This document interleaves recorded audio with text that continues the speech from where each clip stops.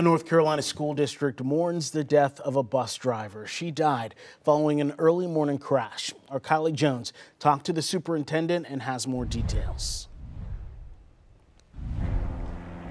The superintendent here tells me the death of Tina Gordon hits hard. Working with Henderson County Public Schools for more than a decade, he says she touched lives throughout the district.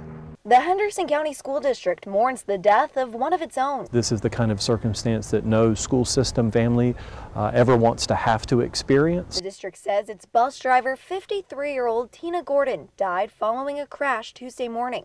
Superintendent John Bryant says she was on her morning route for East Henderson High and Flat Rock Middle School.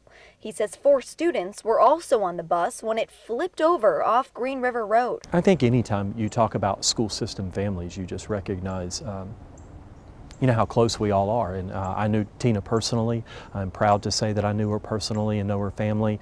But when you're a part of a school system family, you're part of a very close-knit group. First responders say Tina died at the scene. Those 4 students, school officials say, were taken to the hospital for observation. Whether it be the group of bus drivers that serve and support students together or the school families that she served. She was a member of our child nutrition program early in her career and then served as a bus driver for over 10 years.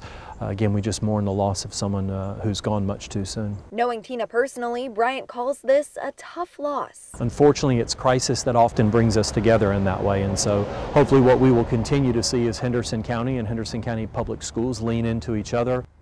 The crash and Tina's cause of death are still under investigation. Bryant says those 4 students have been released from the hospital. He says the entire district is rallying around her family. In Henderson County, Kylie Jones, WYFF News 4.